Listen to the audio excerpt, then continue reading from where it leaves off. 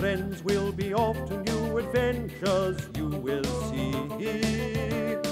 Off to the center of the earth or the bottom of the sea, so come with me. To the center of the earth, where life has started first, so many things for us to learn. Solve the major mysteries that lie so deep within our precious world. On the bottom of the sea, we're down so many leagues, just to find the proof we need. And the center of the earth, the center of the earth. Travel is what we like to do. Our adventures old and new, They keep us strong. why don't you help us set our sails? We'll discover many trails, so come along. Rigodon And Tico too. with Robbie and new friends for you. Join me along with all my friends on a trip that never ends to many places old and new. To the center of the earth, where life has started first, so many things for us to learn. Solve the major mysteries that lie so deep within our precious world. And the center of the earth, the bottom of the sea, the center of the earth, you gotta come with me. Episode 20. Prisoners on the Nautilus. Professor Aronnax and Ned were with us when we were taken prisoner aboard the Nautilus, an amazing submarine captained by a strange man called Nemo. Being held against our will is not pleasant, and Ned has already been looking for ways to escape. Whilst the advanced technology aboard the Nautilus intrigued Monsieur Willy Fog and Professor Aronnax, the natural wonders of underwater life dazzled us all. We had no idea where the Nautilus was going or why Captain Nemo wished to keep us prisoner. All that we knew was that we were getting further and further away from our friends on the Abraham Lincoln. Our chances of being rescued were diminishing by the day. Yep, not bad. Now, Huh? this is the galley of the Nautilus, where all the food for the officers and crew is prepared. As you can see, there is enough here to keep an army well fed for months. You said earlier, Captain Nemo, that all the food you use comes directly from the sea. That is quite correct, Mr. Fogg. Every last morsel. Even the desserts we make come straight from the sea. Right, Sam? Yes, sir.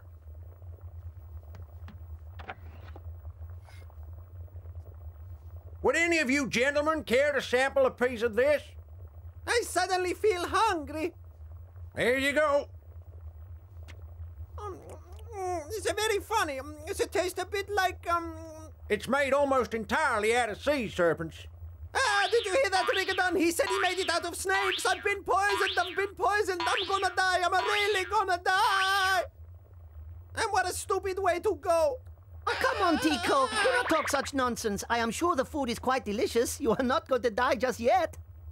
Are you quite sure about that, Rigodon? Well, that's making me feel a lot better.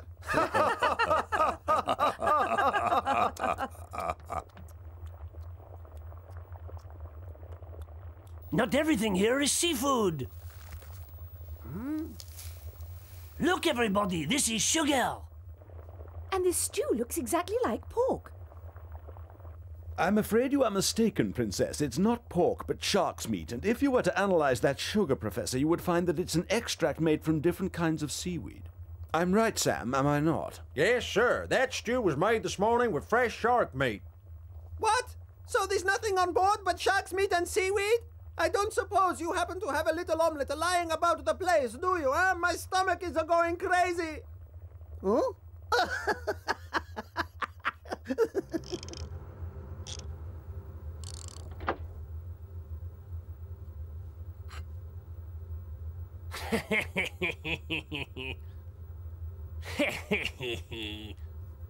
Well now, I've really got you, Mr. Fogg, and this time the captain won't have any doubt that you're nothing but a thief.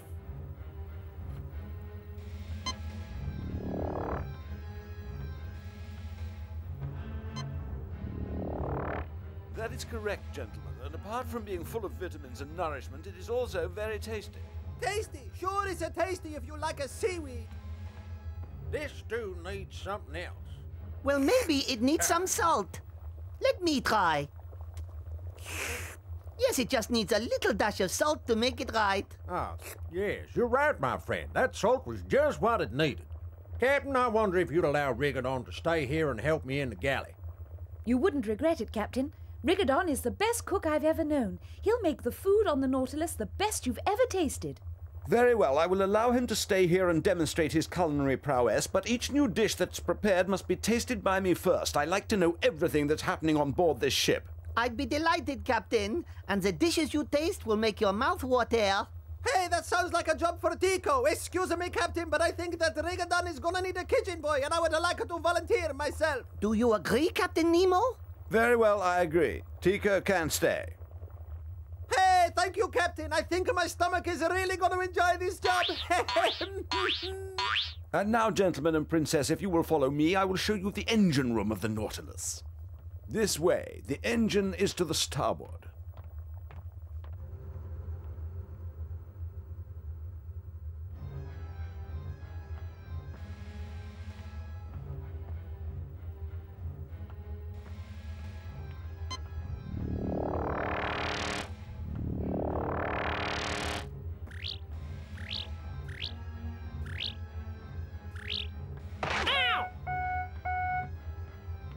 Oh, my head. What a stupid place to hang a lamp.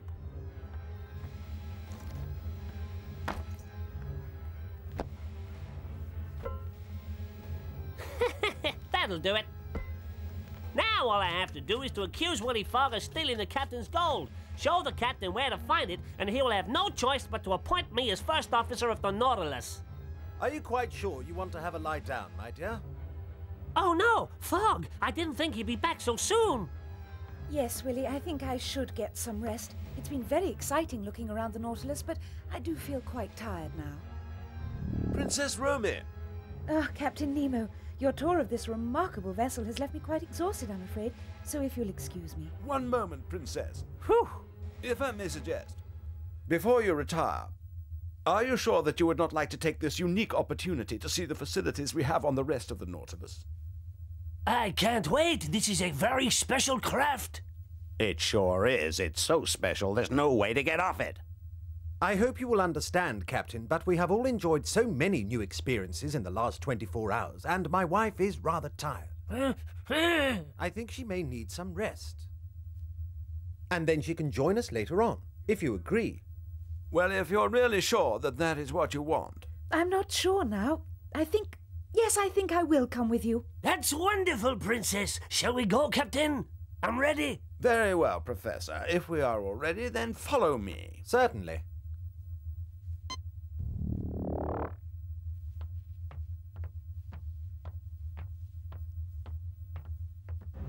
Whew! They've gone away at last. They took their time. Now then.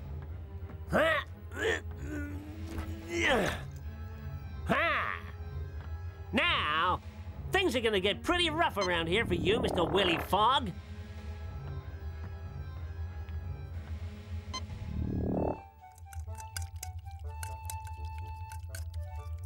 Come on, Rigodon, I want my chef's hat. Hurry up, and I want my omelet too. Hurry up, everybody, hurry up, come on. Mon Dieu, Tico, you must be patient. Yeah, and while you're at it, little fella, why don't you just keep quiet? Here we are, Tico. I've finished it. Now let's see what it looks like on you. Okay. Hey, what's happening? I wish the floor would keep still. It's like being at the fun fair, but it's not as much fun. Hey, whoa!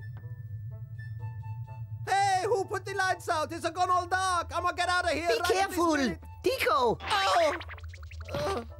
Oh, Rigodon, help me. Someone turn off the lights and then hit me on the head. Rigodon, help me. Okay, will you? Tico, I'm coming. Come on. Oh no, no, stop the ride. I want to get off. I don't like this funfair anymore. Oh. Hey, now, don't worry. We're just diving to the bottom of the sea. The plane! My omelette! Catch it, Rigodon! Whoa! Whoa! Whoa! Phew! Hey, bravo, Rigodon! You saved my omelette! Hey, Sam, how far is this ship got to go down? Because if I'd have known we were going to have all of this rocking and rolling, I would have asked for a scrambled egg instead of an omelette. It would have been easier. Well, don't worry, Tico. We're leveling off, which means that Captain Nemo has reached the depth that he wanted to sail at.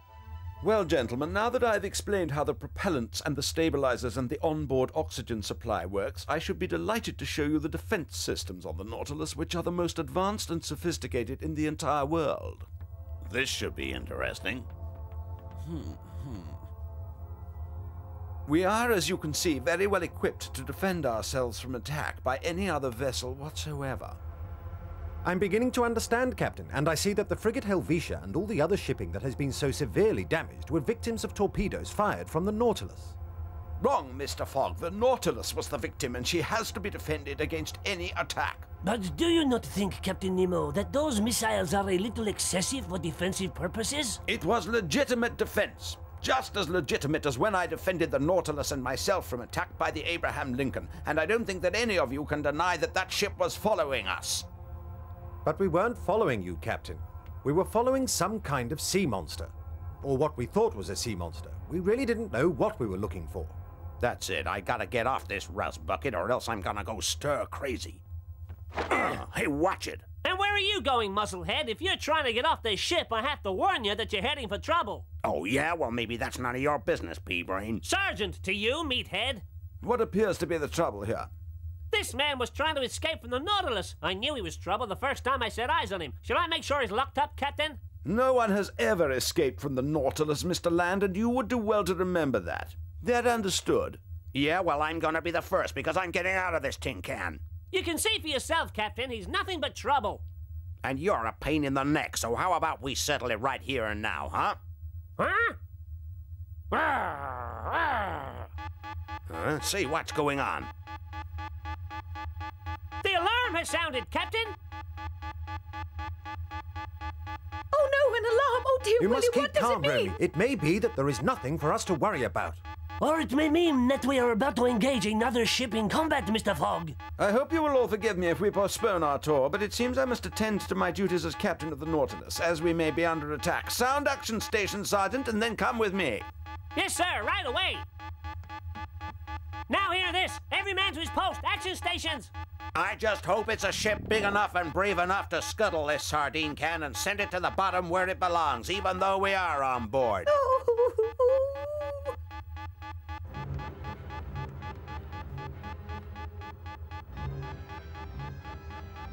Can you see it, Captain? Is it in range? Why don't we just get the torpedoes ready? Then we can blow it out of the water. I'm not sure what it is. I think the best thing would be if we were to surface. Aye, aye, Captain. Aye, aye, Captain. Now look, I don't care where these eggs came from, all right? I don't care if they came from a chicken or a sea turtle or whatever. All I care is that this omelette is saying to me, eat me. Bon appétit, mon petit gastronome. Ah!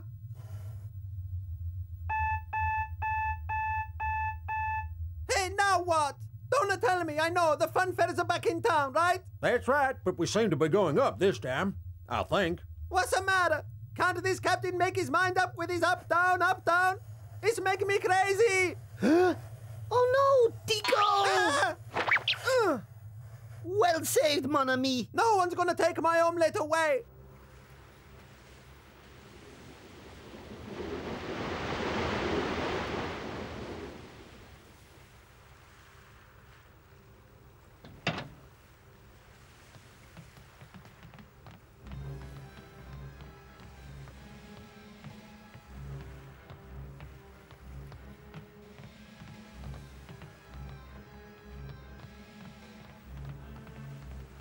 Now, let's see if we can locate what it was that showed up on the submarine's directional scanner, shall we? Oh, Willy, isn't it a beautiful day? I do miss the sun when we're trapped down there so far beneath the sea. I agree, Romy, but we must all try to be patient for the moment. Yes, dear, I know.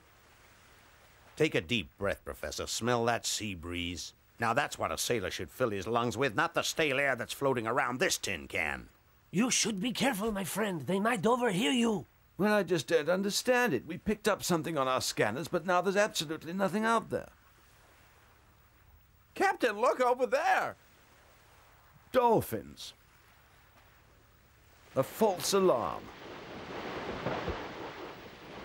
Rats! It's nothing but a school of stupid dolphins! Why couldn't it have been a big fat ship that our equipment detected? Then at least we could have gone into battle and sunk it! Tell the men to stand down, Sergeant. Just a school of dolphins. I must point out that dolphins are very intelligent animals, and they can be trained to perform many tasks, Captain. Oh, Willy, what's that? Ahoy there! Ahoy there! Hey, help us! We're over here! We need your help! What is it, Mr. Land? You surely don't think the dolphins can help you get off this ship? It's a ship, Willy. That's right. Over there in the distance. Hey, we've done it, Professor. We're safe. We're getting off. That ship has come to rescue us. I wouldn't be too sure about that. Why not? Well, the missiles... Exactly, Professor. Your friend Mr. Land seems to have forgotten the defensive systems on board the Nautilus. Right, you there, escort our guests back inside the Nautilus and make sure they're comfortable, whilst you, Sergeant, look after Mr. Land. Is that understood? Aye, aye, sir. Do you want me to tie that troublemaker up, Captain? No, Sergeant, I do not think that will be necessary. Hey, hey! This is going to be very interesting. She's a frigate, and she's under full sail. Well, I hope they're prepared for battle, because they're about to find out they've got the Nautilus to deal with. Please obey the captain's orders and go below. It could be dangerous for all of you up here. But surely Captain Nemo isn't going to attack that ship? That would be madness. He must know there are innocent people aboard that ship. He would be committing murder. I'm sorry, Professor. I cannot say what the captain's intentions may or may not be. I obey orders, and I'm asking you to go below. Now, listen. I think you've made your point, Professor. Now, perhaps we should do as this gentleman tells us for now. We'll be able to talk to the captain about it later. Well, if you say so, Mr. Fogg. I'm not happy. It is disgraceful behavior. Ahoy there, frigate! We're over here! Help us! Hey, pipe down, you big gorilla. You heard what the captain said. Why don't you beat it, numbskull? You should be very careful, my friend, or you might find yourself falling over the side of the ship. You understand? All right, I hear you. Now let go of me. Yeah, well, I always knew that you'd see reason in the end. Now, come on and get inside. Why don't you lie down and take a little nap and leave the fighting to us men? That frigate is getting too close to the Nautilus for comfort. Well, we shall just have to do something about that.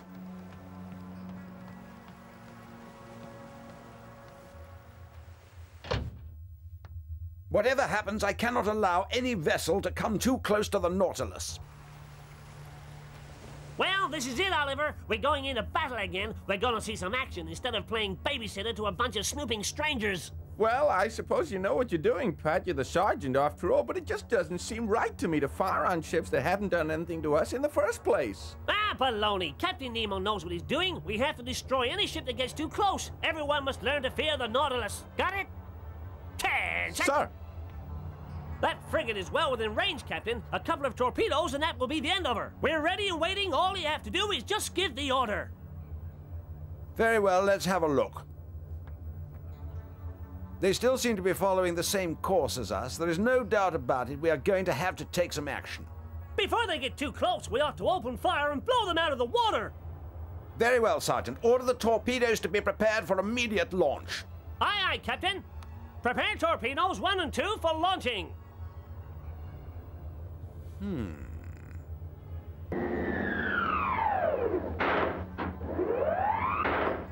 Torpedoes 1 and 2 ready for launching at your command, sir. Torpedo room standing by, Captain. As soon as you give the order, she's as good as sunk. Captain, I sincerely trust that you do not intend to fire on that ship. That's right, Professor. Why? Don't you like the idea? I guess you're just a little too sensitive. Young man, it doesn't take sensitivity to realize that this is just cold-blooded murder. I'm afraid, Professor, that ship is following our exact course. And if we do nothing about it, it could find us, so we have very little choice. But surely, Captain, your problem could be solved by simply altering your own course slightly. That way, no one need get hurt, and the Nautilus would remain undiscovered. Don't interfere in things that do not concern you, Mr. Fogg.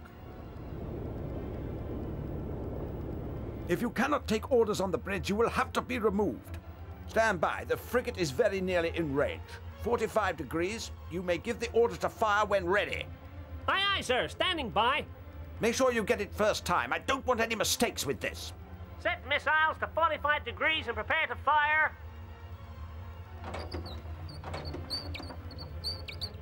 Fire one! Oh, no, you don't. I'm not gonna stand by and let you sink an innocent ship. Hey, what's the matter with you? You crazy?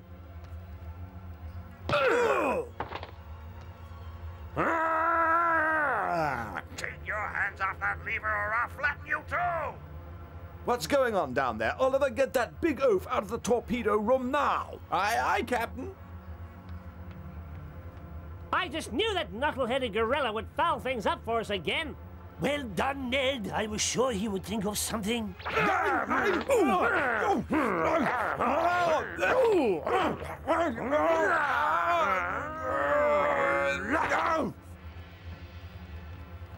Well, you've done it now. You've made me fire that torpedo without the angle or the direction of it being set. I'm glad I did it.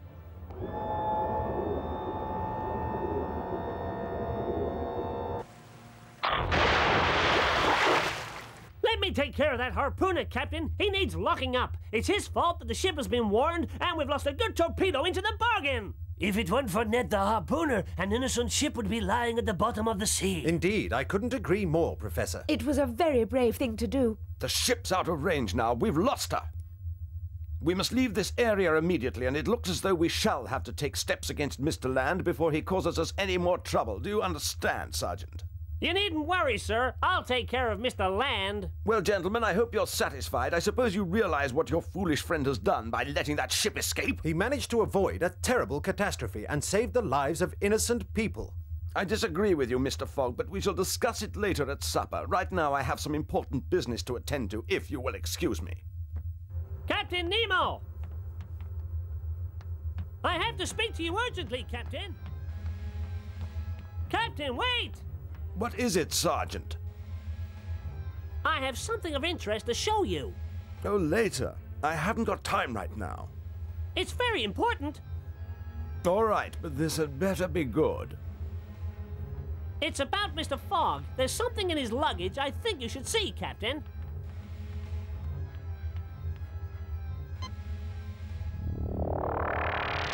Please, after you, Captain.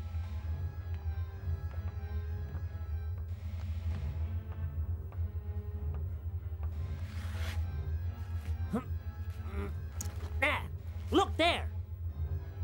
What? It's gold, Captain! Gold from the Nautilus! It can't be! I don't believe it!